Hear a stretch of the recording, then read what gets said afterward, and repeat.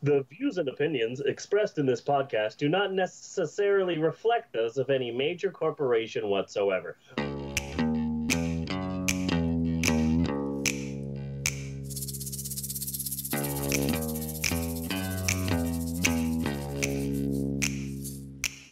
Well then, Bunny, let's Yes.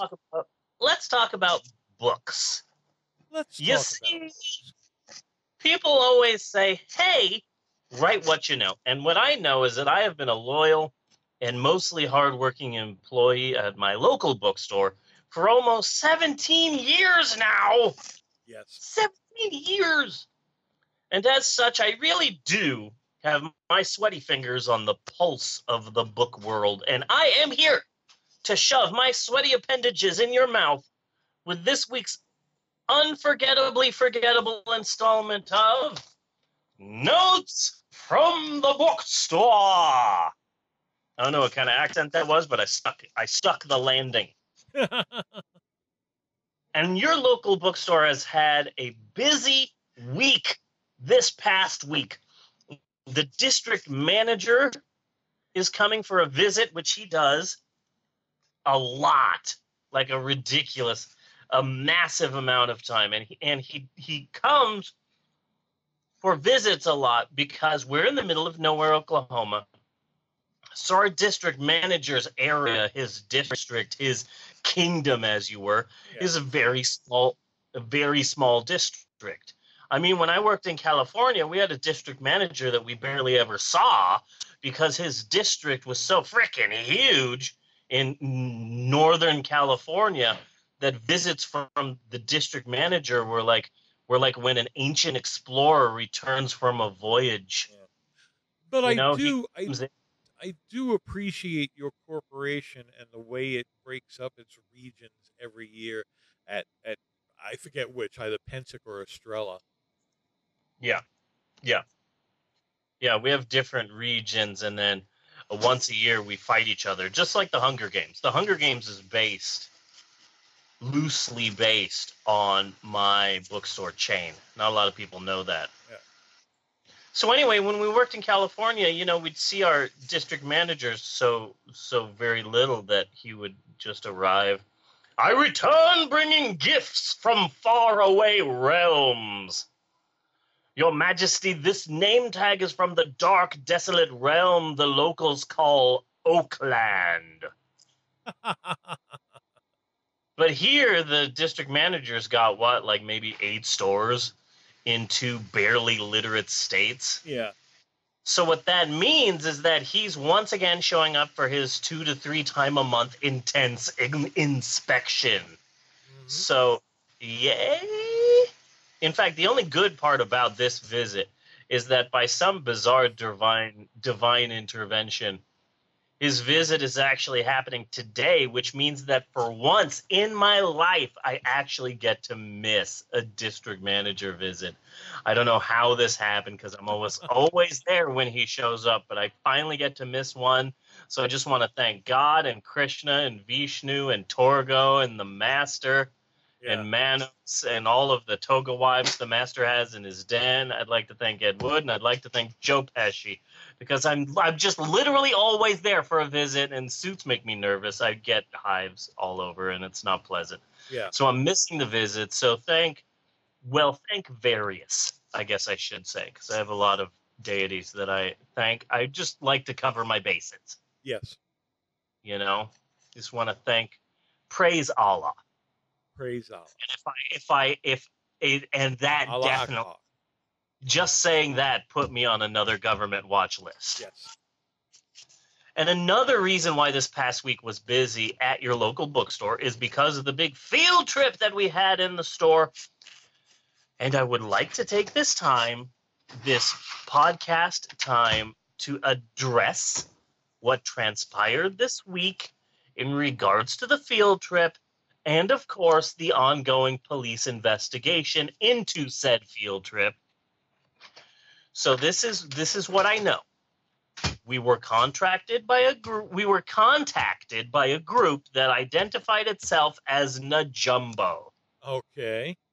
They said that they were interested in bringing a group of low-income teens and preteens into our store for a little visit, a store tour, and a nice lunch. So the violence that transpired at the store in regards to this field trip was only partially our fault. In retrospect, we probably should have done some research into what we honestly assumed was a nonprofit organization that was simply called Najumbo. There was really no way we could have known the truth. Okay? How could we have known that they were a tribe of cannibals? There was no way for us to know. No. There was no way for us to know. I mean, how did they even get a hold of us? They've never even seen a phone before. So, like, what the bleep, right? I mean, I just don't get it. But so you had missed that New York Times piece on them a couple of years back. Yeah, apparently. Yeah. I don't read the New Yorker. Yeah. So, of course, our thoughts and prayers are with all of the 69-year-old grandmothers from Duluth who got digested during our field trip last week. Are bad. Okay. We apologize for that. Now, also, I would like to address, while we're on the subject of controversy, I would like to address a few rumors concerning a certain very popular product at our store. I don't know how these nasty, vicious, completely fabricated rumors get started, but I'd like to address them now. Yes, we had fidget spinners in the store. No, we do not carry fidget spinners at our store at the present moment. We are just all sold out. We're just all sold out. That happens with products. Nothing suspicious there. We certainly did not have to return all of them because they were becoming sentient and killing people. That is a complete falsehood. Yes. And I don't know how these rumors get started. No. Now, completely unrelated, if you did purchase a fidget spinner go ahead. at your local bookstore, please don't taunt it. Please do not taunt your local bookstore bought fidget spinner. Don't make fun of it. If you're going to put it down, it's nice. It's recommended that you put the fidget spinner down gently and then quietly back away while still keeping your eye on the fidget spinner. Don't turn your back on the fidget spinner. And don't taunt it. It's also a good bet not to get it wet. And while we're in the neighborhood, I would just like to say, rompers are stupid.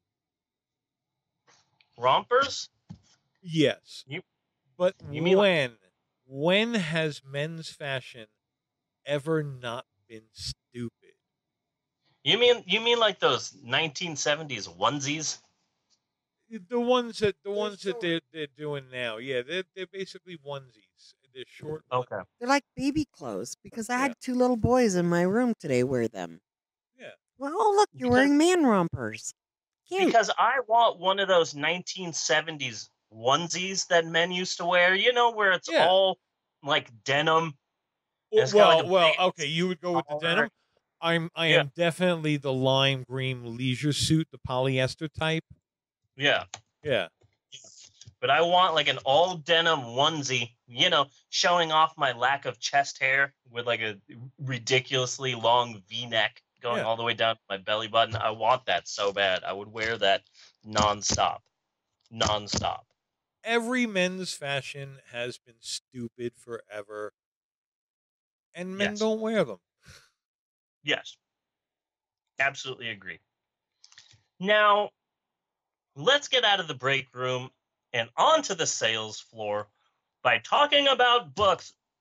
There are some hot new titles that were just released, so let's talk about a few of them now. Okay. Al Franken has released a new book that is selling very well. Yes. It's called Remember Me, I Used to Be Funny. Yes. Really excited about this book. Al Franken actually writes a book a decade just to remind people that he used to be funny and rebellious and take risks instead of being a corporate and political shill. So this is just his once a decade book. Al, it's selling surprisingly well. Let me Good just take a moment here. Al, I really love you, man. I do. I love you. I'm a big Al Franken fan, but funny? Dude, you were never all that funny. What's Davis doing? What's the... Yeah, exactly. Can we ask that? It was Franken and Davis. What's Davis doing? Does he definitely doesn't have a political career. Was he running a used car lot in Fresno? In Temecula somewhere? I suspect that Franken and Davis may have partied one night with the Rolling Stones. Yeah. Something about a swimming pool. Fresno. You know who else has a new book out? J.R.R.R.R.R. Tolkien has a new book out. Really? Yeah, 6 R's. They recently uncovered 4 more R's in his name. Very excited about that. And the same people who discovered the R's discovered a manuscript previously unknown. In fact, it was hidden very well. They found it in a locked file cabinet in a disused lavatory with the sign on the front that said, "Beware of the leopard." I had actually seen a preview of this book. Somewhere, I forget what I was searching for, but I had found like the first page of the first chapter or whatever, and I don't know. It's a Tolkien masterwork, Just, dearest Frodo, please remember to bring a bag of frozen peas. We need toilet paper. Yeah, it's a bit ridiculous. The book is 89 pages long. Yeah. It's in pieces. The ending is missing, and there was a handwritten note on front of the manuscript that said, "Horrible, horrible book, never published," and it was underlined 5 times. So of course now it's being published. The book is actually called "Who Cares? You Know You'll Buy It." Good title. The description of the book, like if you open up the hardcover and you're reading the inside jacket, the description of the book is just the title over and over again. Who cares? You know you'll buy it. Who cares? You know you'll buy it. Who cares? You know you'll buy it. And of course, it's selling wonderfully because Tolkien. Yes. Slightly related to that, I have a wonderful new business opportunity that you and all of the listeners are going to want to get behind. I want to do a new sort of audio book. Okay? Yeah. Because audiobooks, they've been around for a long time and people are just bored with them. So I have a new type of audiobook. And they still have not come out with the pop-up audiobook. No, they have not. And that's just sad. So I have a new type of book. I call it the audio commentary book. Okay. So it's a regular old audiobook. But over the reading of the book, we also layer on top of that various famous people talking about the book. Mm-hmm. First off, Leonard Nimoy reading "I Am Spock," but over that is William Shatner talking over the book about how all of Nimoy's stories are really about him. So Leonard Nimoy's there. "My mother died and I was so sad." Then suddenly you hear William Shatner. "Yes, I remember that. And I was also sad. I was actually more sad than Leonard was." Yeah. Let me tell you about how sad I was about his mom dying. In fact, I think my tears were better. I think I had better tears. Yeah. My tears were stronger. Secondly, we get Stephen Hawking's A Brief History of Time. And over that, we layer on top of that learned scientific commentary by noted intellectual Mark Wahlberg. I would get Rosie from the Jetsons. No, I'm thinking Mark Wahlberg because Stephen Hawking is, his book is talking about black holes, and then suddenly you hear, "Hey, speaking of black holes, when I did that last Transformers movie, I banged 2 black chicks at the same time. It was pretty awesome. Hey, Did you see Entourage movie? And then Stephen Hawking's audiobook stops because Stephen wants to listen. Yeah. And finally, this is the last idea I have for the audiobook, but this is the one that I came up with first. This is the first idea I had, and I think it's a gold idea. Okay. You get J.R.R.R.R.R.R. Tolkien's Lord of the Rings. You put on top of that commentary by fellow JR and the king of wrestling commentary, good old Jim Ross. All right. So you have Jim Ross doing commentary for J.R. Tolkien's Lord of the Rings. So, oh my God, he's throwing him into Mount Doom. Oh my God. Remember, there's going to be a special pay-per-view event coming when they get to Misty Mountain, which should be this Sunday. It's going to be a slobber knocker. Oh my God. Look at the size of that spider. You know? Yeah. I think that's a great idea. Sam Gamgee's running into the ring. And that is it for Notes from the Bookstore this week. And remember, you too can save 10% on all of your purchases, and all you have to do is send us a notarized letter, photograph, and DNA sample of a blonde-haired, blue-eyed Asian woman. It shouldn't be that hard. I'm pretty sure you just need to track down the woman from Pentatonics. Pretty sure she's available. Maybe. I don't know. We'll have to see. And cut.